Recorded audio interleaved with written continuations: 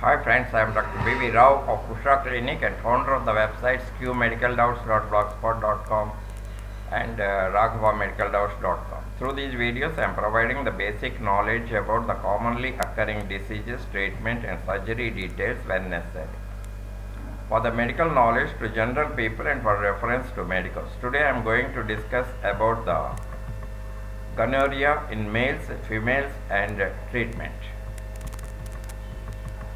The venereal disease gonorrhea is a contagious disease caused by the organism Neisseria gonorrhea, a gram-negative kidney-shaped present in males. In pus from early infection, the cocci are easily seen by gram staining. Large number are seen inside the pus cells.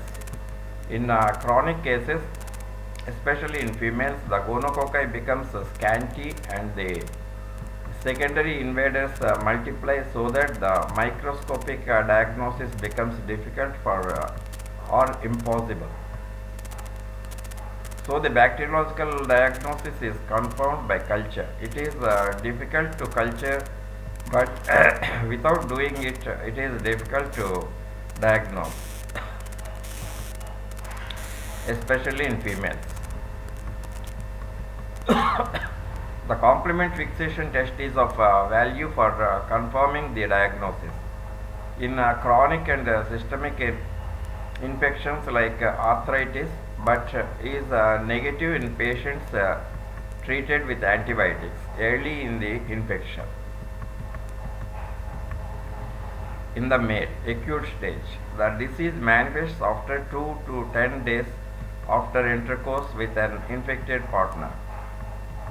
Early symptoms: itching and redness of external urinary meatus, the lips of which are sticky. The viscid discharge appears, which soon becomes thick and yellowish. Anterior urethritis develops within a day or two with symptoms like scalding, pain on micturition, sometimes acute retention, malaise and slight elevation of temperature. Sometimes the inguinal lymph nodes are tender after 10 to 14 days. Acute symptoms abate and discharge persists. Local complications: anterior urethritis, folliculitis following infection of glands of litter. Balanitis may be there and is troublesome. CORD may result from inflammation of corpus spongiosum or corpora cavernosa. Cowperitis sometimes occurs on both sides. Posterior urethritis. This may occur at any time either from extension of the infection or ill-advised treatment as passage of instruments. It is recognized by the frequency or urgency of micturition with slight hematuria at the end of the act. Aching in the perineum and painful erection and turbidity of urine wash out the anterior urethra. Acute prostatitis causes rectal and perineal pain, worse during defecation. A retention of urine may occur if suppuration ensures. The inflamed prostate is easily palpable per rectum. Acute vesiculitis causes frequent and painful emission of purulent or blood-stained semen. Epididymitis usually occurs from the third to fifth week. It is preceded by the pain in the groin or lower abdomen due to inflammation of the vas deferens. Basal cystitis is common and causes frequency and pain at the end of the micturition. Chronic prostatitis. With this, chronic vesiculitis is associated and is a cause of persistent infection. Stricture may be there, but is rare nowadays. They are due to subepithelial inflammation of the wall of the urethra, or chronic folliculitis. Gonorrhean warts occasionally occur on the glands or prepuce and are due to associated viral infection. Metastatic complications. Infection of joints and fibrositis may occur in neglected cases. Endocarditis occurs as a rare complication and is associated with a pyemic abscess. Iridocyclitis sometimes occurs in chronic cases and necessitates repeated instillation of atropine. Most cases respond favorably to cortisone. Chronic or latent stage. The discharge is inconsistent and may occur after undue exercise or excess of alcohol. Typically, a morning dewdrop or gleat appears. It is thick and whitish in color. Massage of the prostate and vesicles and examination of any expressed fluid will reveal latent infection.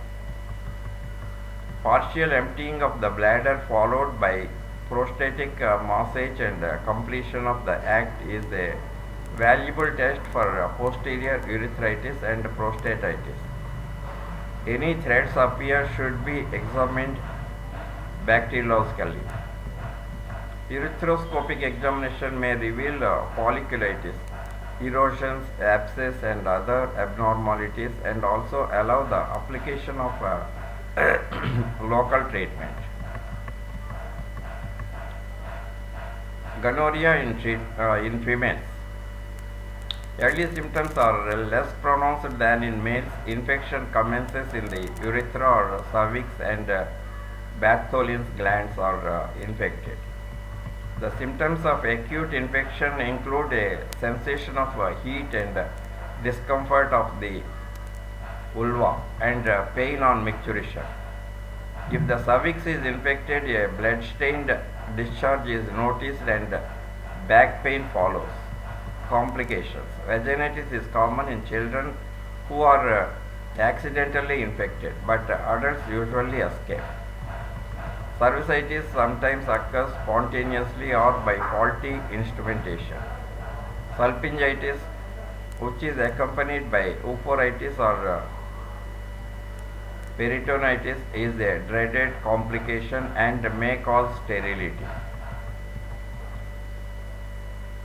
Proctitis occurs and is commoner than in males due to ease of infection. Chronic or latent stage. Chronic gonorrhea occurs as urethritis, cervicitis or Bartholinitis and may discharge from these organs must be meticulously examined. The symptoms of chronic infection are very slight and the patient may merely notice an occasional yellowish discharge.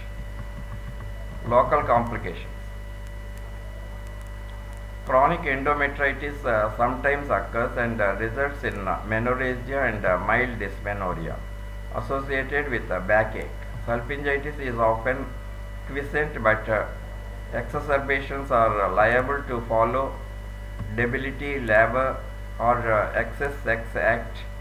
Warts are also common and are sometimes large and numerous. Treatment. Immediately the diagnosis is assured. Procaine penicillin is given. One injection of 6 lakh units is usually curative. Penicillin resistant strains are increasing in number, so culture and sensitivity is done and the appropriate drug with the correct dosage is used. The patient is warned of the risk of conjunctivitis and transmission of infection, and the patient is kept under observation for 3 months. The blood is tested for syphilis, as penicillin may mask the syphilitic infection or prolong the incubation period. Ophthalmia neonatorum. The infection by gonococcus at birth is an important cause of blindness. The incubation period is 24 to 48 hours and is followed by chemosis lacrimation, and purulent discharge. Corneal ulceration and sloughing may follow in neglected cases. If infection occurs, the eye is irrigated with penicillin 10,000 units in 1 ml at frequent intervals, and intramuscular penicillin is administered. That's all about the gonorrhea diagnosis and treatment, and in the next video I'll discuss about some other disease. Thank you.